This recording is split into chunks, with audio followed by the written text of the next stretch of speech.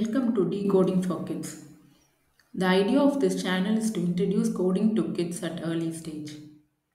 In this video, we are going to play Minecraft Hour of Code game. By playing this game, kids will get an understanding of how coding blocks work.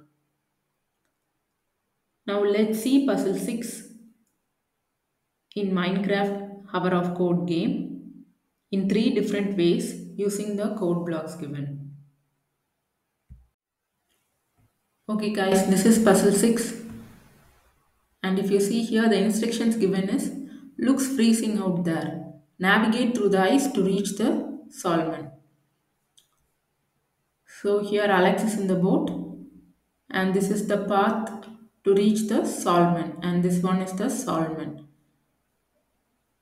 In this, if you see, your mission is to reach the Solomon. But the actual fact here is how you are going to write the code for this puzzle. I mean, in how many lines you can write this code.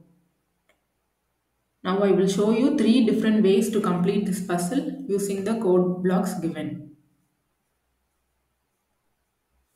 Yeah, now the first way of coding this puzzle is using 12 lines of code. Yeah, if you see here, Alex is here and at first he should move right and take 3 steps forward, then move left and take 3 steps forward, then move right, 3 steps forward, move left and 3 steps forward to catch the Solomon.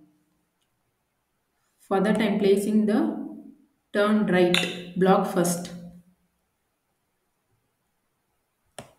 Then I am placing the repeat 3 times loop and inside that I am placing the move forward block. Instead of using this loop, you can directly place the move forward block 3 times if you want. If you do that, your lines of code will increase. And then you have to move left. So I am placing this and turning it to left. Then he should move 3 times forward. Then turn right. So I'm placing the turn right block over here. And he should move 3 steps forward again. And he should turn left. And move 3 times forward.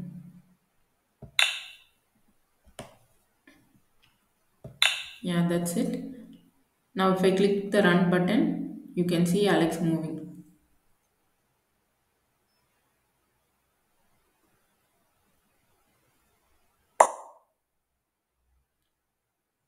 Yeah, that's it.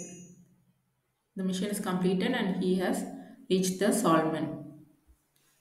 Now if you see here, you have written 12 lines of code. If you click the show code, this is the actual coding written using JavaScript language. If you want, you can have a look at it or just close this. And now I'll show you the second way of coding this. For that, give start over so that the puzzle will get restarted. And here you have to click the reset button. Yeah, now here the second way of coding is 9 lines of code, using 9 lines of code.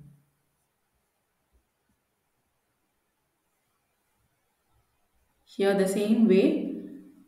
Now I will be using the repeat until goal block. And inside that I am placing the turn right block. And I am placing this move forward block 3 times. Since he has to move 3 steps forward. Then he should turn left. So I'm clicking the drop down thing and changing it to left and placing the move forward block 3 times.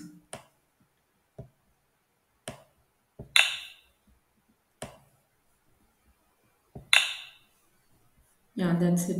Now if we click the run button, you can see Alex reaching the Solomon.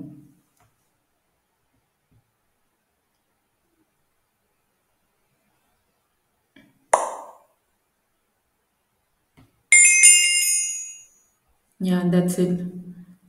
Here, if you see, you have written 9 lines of code. This is the actual coding. If you want, you can have a look at it or just close this. Now again click start over and here reset button. Now I'll show you the third way of coding this puzzle, which is a very efficient one. And I'll be writing this coding in 7 lines. For that, first I'll place the repeat until goal block here, and inside this turn right block,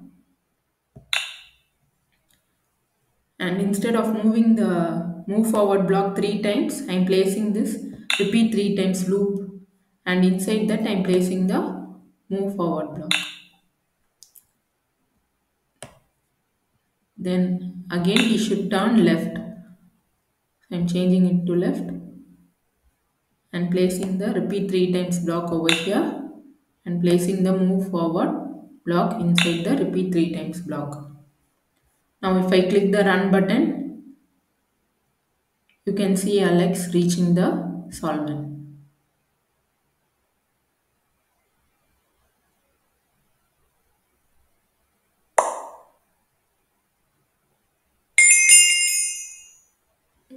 Yeah, that's it guys.